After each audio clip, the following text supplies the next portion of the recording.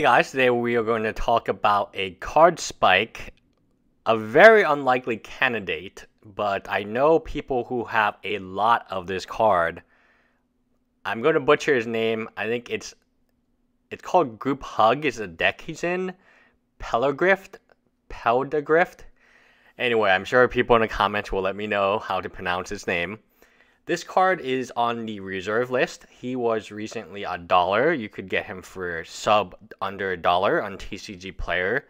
Very as many copies as you would like. The reason he is spiked to $7 TCG mids is because he is on the reserve list. With Eternal Masters coming out, any card on the reserve list can spike anytime.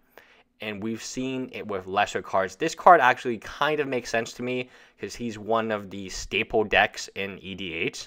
Is he the best deck in EDH? No, but Group Hug is a deck that a lot of players, like a lot of casual players, love. And I know this one dude with a few hundred copies of this card. I guarantee you he doesn't know it's a $7 card now. From a speculation standpoint, this was a home run. I mean, absolutely a home run on December 2nd, 2014, you could get him for, it looks like, $1.25 TCG mid, so you could have purchased a mini. Now it's a $7.50 card. Yeah, I mean, that's what is happening to all these cards on the reserve list due to rampant speculation. So it's bad. It is bad, but I suspect it's going to get even worse from here on out.